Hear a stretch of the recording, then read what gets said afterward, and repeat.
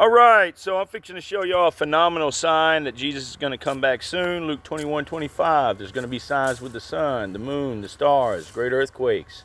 Nation will rise against nation before the coming of the Son of Man in the clouds. The book of Genesis chapter 1 verse 17 says that the sun, moon, stars, they were created for signs, for seasons, for days, for night. And also Malachi chapter 4 verse 2. The Son of Righteousness will rise with healing in its wings.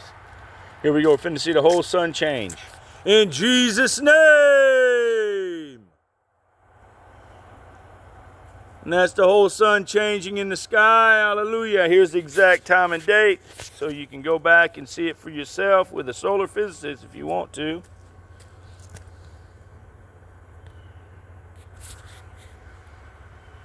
There you go. One more time. In Jesus' name.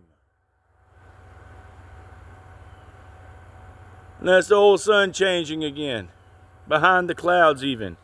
But I stepped outside, man, and I know people have to know about this. It's the whole sun in the sky. And I got numerous videos of it happening. Father, we just pray for our country. We pray for our leadership. We pray for our world. In the name and by the blood of Jesus. Hallelujah. Hallelujah. Help us see the signs of your coming in faith and with faith. In Jesus' name. Oh yeah, Psalm 84:11. Our God is a sun and a shield.